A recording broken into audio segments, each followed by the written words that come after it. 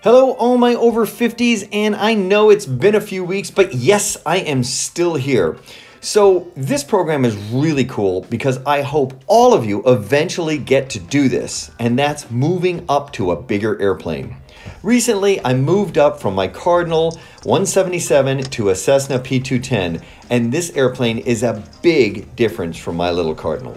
Now, all of us know that we just don't hop in an airplane and go flying, even if you're going from a Cessna 177 to a 172 or from a 150 to a 172. It's a different aircraft. But jumping up from a 177 to a P210 is a unique experience. The 210 is really a serious aircraft. So what is different about it? Well, listen to the checklist on this plane, and just to let you know, the checklist is almost an inch thick. And that includes all the emergency procedures and everything, but there is a lot to this airplane. Okay, pre-flight complete. Emergency exit is you're going to lower that. Seats are good. Cabin door is closed and locked. Open a window is open. Control wheel lock is removed. Brakes are test and set. Cowl flaps are open. Avionics power switch is off. Landing gear lever is down. Master switch is on. Master switch is on. Landing gear lights, cabin pressure light is good. Fuel selector valve is, keep it on the right tank just for grins. Alright, fuel selector valve. Cabin pressurization is in. Dump valve is in. Cabin pressurization on. Cabin altitude selector is set. We're going to set it at 7.5 for now. Starting engine.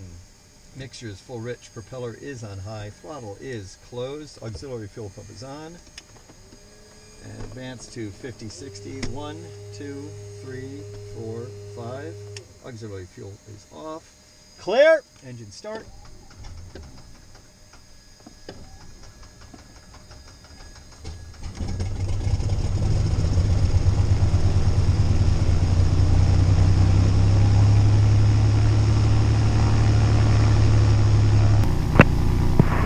X-rays clear runway 57. All right, flight controls are free, clear, and correct. You good? Yeah. Okay, lock your door. Oh, that's right. That's right. You got it. Okay. Good. Sounds good. That's real.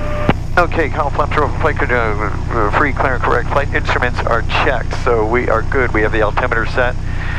Let's get this set on runway heading, which is 05 here.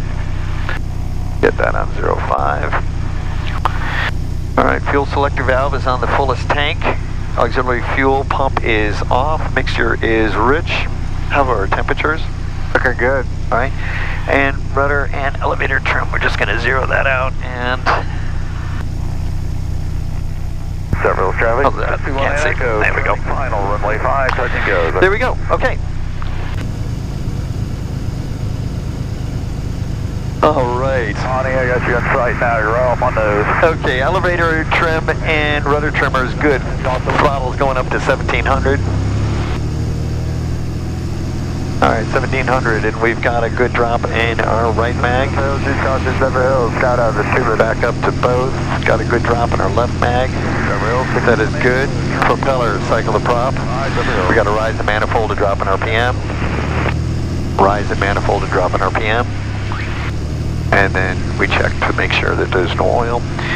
Engine instruments and ammeter are good, and suction gauge is good. Throttle back down to 1000.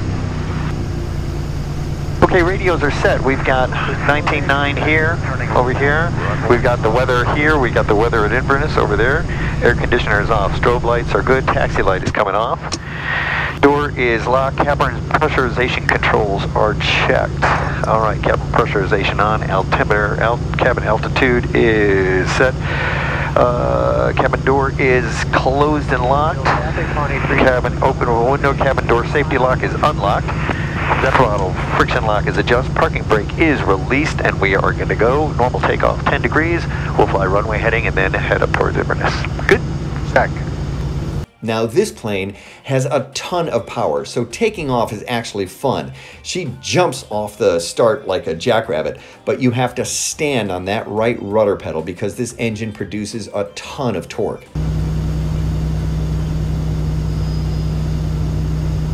That glider's there, see him? Not yet. You got him though. Oh, I got him. Yep, I got him. Okay, you ready? Ready to roll. Alright, here we go.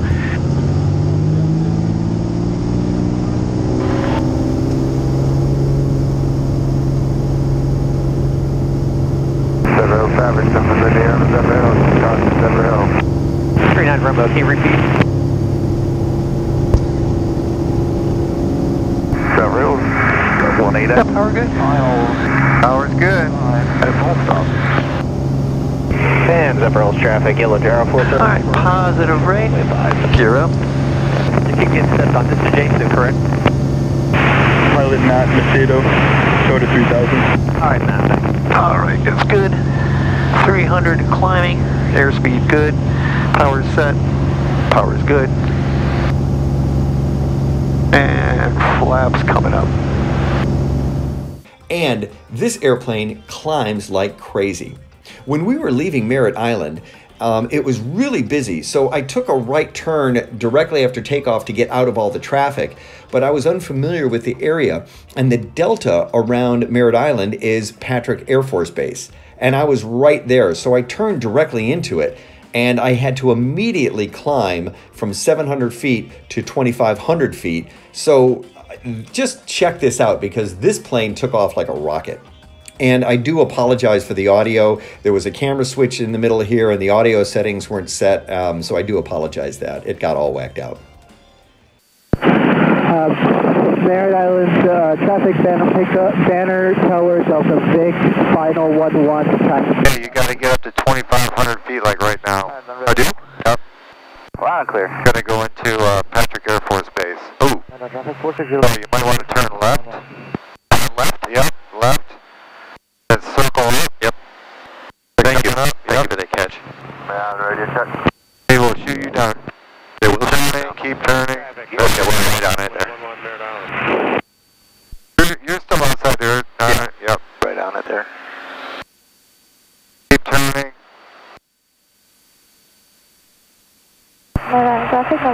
Turning, keep climbing. Oh, I got you. Oh, we can just circle up to 2,500. Right. 46 direction on the road. Yeah, you're right on the Class D airspace.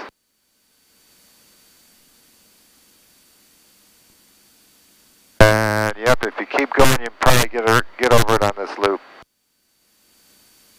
Man, this thing climbed up 1,500 feet per minute. It's not breaking a sweat. I'm doing 110. I'm breaking a sweat. Are you breaking a sweat? All them G's.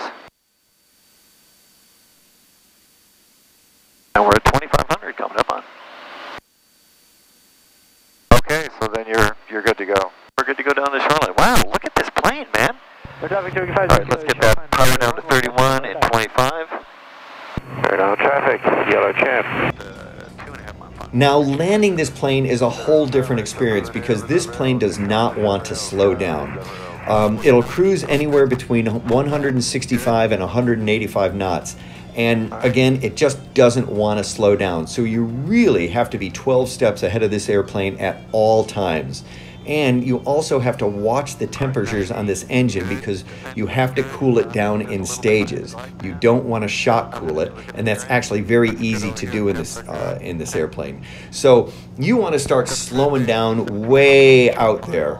And there's a whole different technique to it, and that's where the training came in really handy, because it's not that it's counterintuitive, but it just doesn't act or handle like a 172, and it doesn't slow down when you pull out the power.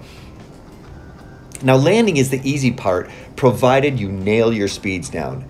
You want to do your final approach at 90, and you want to touch down between 80 and 85 knots.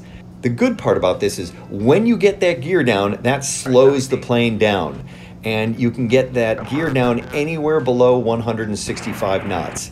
So during the initial training that I had, we ran it through a bunch of emergency procedures, and that was really comforting to know that really at any speed below 165, that gear can come down and that will slow the plane down. When this plane is on final, It is stable, provided your approach is stable, and you could fly this plane right down to the runway. You want to pull your power back slowly and raise the nose, and instead of like some airplanes like the 172 or 177, they'll bounce off a ground effect. The 210 will really sink into that ground effect, and she just kind of sits there and lands very easily. The land traffic, beware, got up over the top of the land at this time. Whiskey, Whiskey, what altitude and who's the pilot?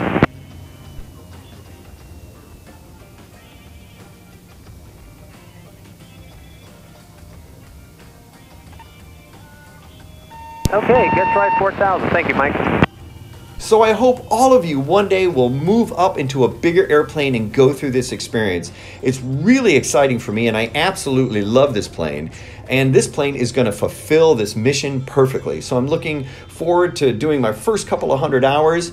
Look, thanks for watching. Thanks for staying with me. Click like, click subscribe on the channel, and please feel free to reach out if you have any questions or anything like that. Send me a note. Be more than happy to talk to you guys. And if you are over 50, you know what to do. Thanks for watching.